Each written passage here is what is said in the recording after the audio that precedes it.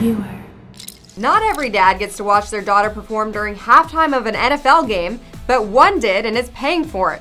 San Diego Chargers safety Eric Weddle was fined $10,000 by the team for staying on the field during the program. It started to get ugly after he was placed on IR and told he wouldn't be traveling with the team to the next game. That's when his agent fired off these tweets, writing, "What the organization did and how we have been treated is beyond reproach," adding this pic of Weddle and his daughter, stating, "Nothing more important than this." Many showed support for the NFL vet. Darren Rovell tweeted, "Every organization needs a common sense officer. If the Chargers had one, they would have never fined Eric Weddle for watching his daughter." Eric Viola tells the team, "By the way, you don't deserve Eric Weddle." Mo follow adding, "As a father, this is nonsense." Bradley Davis points out, "Ironic the NFL plays family as football commercials after the Chargers fined and sent Eric Weddle for watching his daughter perform," with Patrick adding, "Can't cheer for the Chargers anymore," followed by, "I'm in the market for a new team." Looks like the 4-11 team keeps losing.